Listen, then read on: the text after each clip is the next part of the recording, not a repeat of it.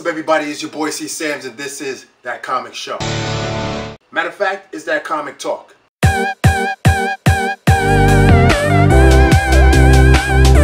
This is a new segment that we're going to be trying out. We're going to be trying out a lot of segments just to see what really catches what people like to see. If you really like what you see, please comment below. Let us know what's going on. So, today's Comic Talk is basically going to talk about Thanos. Thanos, the Mad Titan that we just saw in Infinity War. But I want to give you a little bit of heads up. There will be some spoiler alerts in this particular video because we want to talk about Thanos and how he gives homage to the other villains of the MCU. Dread it. Run from it. Destiny still arrives.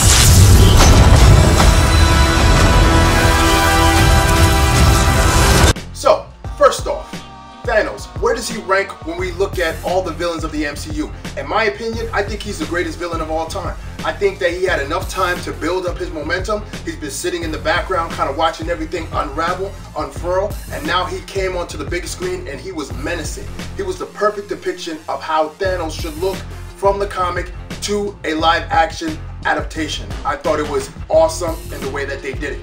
However, we did see some other villains who did hold the king spot of the best villain of the MCU. So let's take a look at a few. First off, we gotta start with Loki, everybody's favorite villain.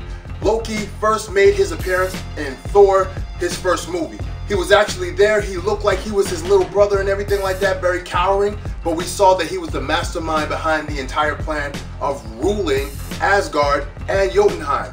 He's a frost giant, he's the god of mischief.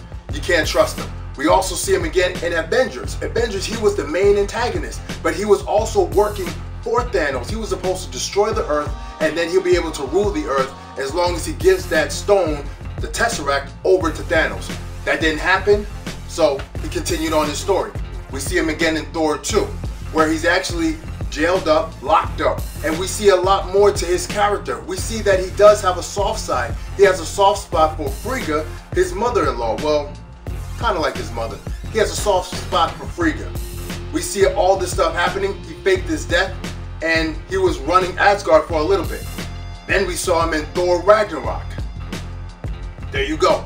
Thor Ragnarok, we saw him, and it looked like that he was going to be on the winning side, and then he looked like he was going to still turn to the dark side. So much stuff with this character, he was so confusing. But in this particular movie, Avengers Infinity War, we saw an end to Loki. Loki's throat got crushed. Thanos destroyed Loki just to show that, yeah, this was the first Marvel cinematic villain, and I just ended him to show who I am and that I am supreme. That should say enough.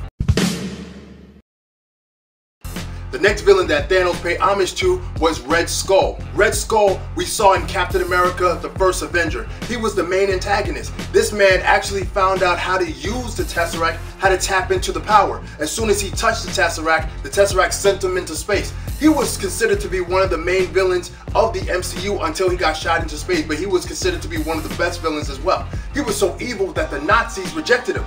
The Nazis. We see him shot out into space, and we didn't see him throughout the entire time of the MCU.